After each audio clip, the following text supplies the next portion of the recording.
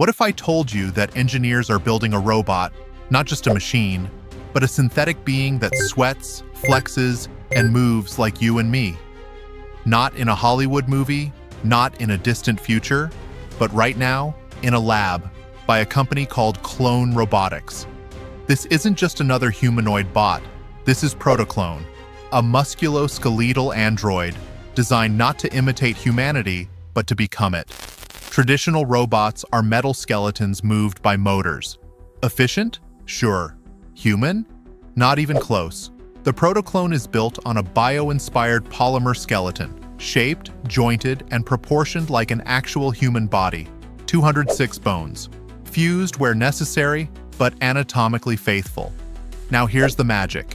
It's powered by over 1,000 artificial muscles, called myofibers. These are not electric actuators. They are fluid-driven bundles that contract and relax just like real muscles, providing lifelike motion with over 200 degrees of freedom. It doesn't move like a robot.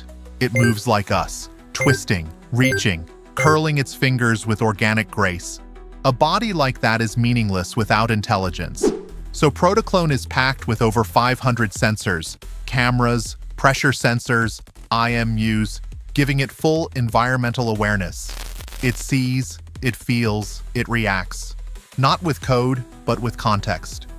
You're not just looking at a machine, you're looking at a system that understands where it is and how it should move, much like we do subconsciously. And here's the twist that turns heads. It sweats.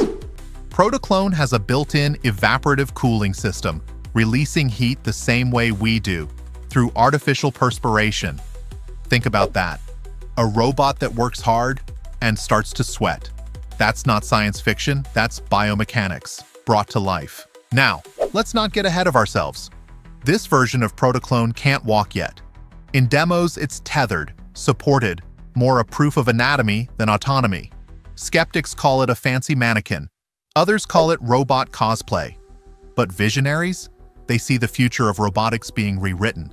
Because this isn't about brute force. This is about soft robotics, building machines that are adaptable, responsive, and above all, human-compatible. Look at its face. There isn't one. Just a sleek black visor where eyes would be. Clone Robotics deliberately avoids the uncanny valley. No fake eyes, no rubbery smiles. Instead, they offer something futuristic, elegant, a little mysterious. It's not trying to fool us. It's challenging us. What should a machine that lives among us actually look like? The goal is ambitious.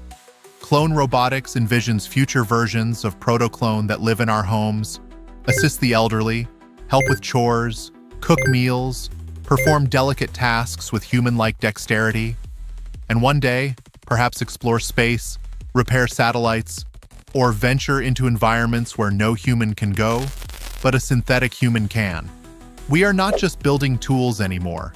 We are building reflections of ourselves in silicon, in polymer, in muscle. And that raises a bigger question. Are these machines just here to serve us? Or are they mirrors of our desire to recreate life itself? Would you trust one of them in your home? Would you welcome it? Or fear it? Because one thing is clear. The boundary between human and machine is starting to fade.